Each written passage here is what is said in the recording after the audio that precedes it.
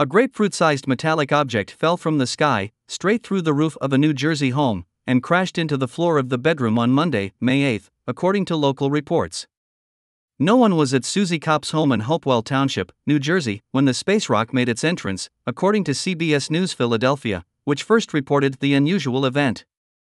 The meteorite landed around 1 p.m. Eastern Daylight Time, crashing through the roof and landing in the bedroom belonging to Kopp's father. Judging by the damage, the meteorite hit the floor, bounced to the ceiling, and came to rest in the corner of a room. The metallic rock measures about 4 inches by 6 inches, 10 by 15 centimeters. I did touch the thing because I thought it was a random rock, and it was warm, Kopp told CBS News. Authorities are still investigating the origin of the apparent space rock, but Derek Pitts, the chief astronomer at the Franklin Institute in Philadelphia, told CBS News that it could be 4 to 5 billion years old.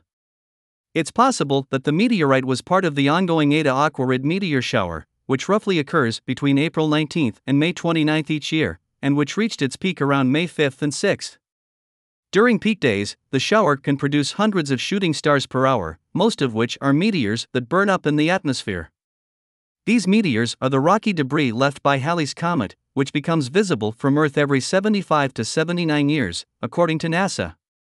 For it to actually strike a house, for people to be able to pick up, that's really unusual and has happened very few times in history, Pitts said.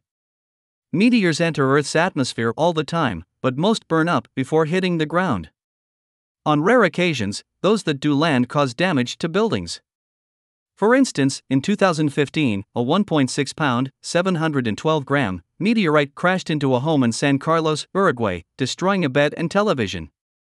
In 2021, a British Columbia woman woke to a loud noise and discovered a fist-sized rock between her pillows. It turned out to be a fragment of a meteor that exploded in midair, causing a fireball. In November 2022, it's thought that a meteorite impact may have caused a California house to burst into flames.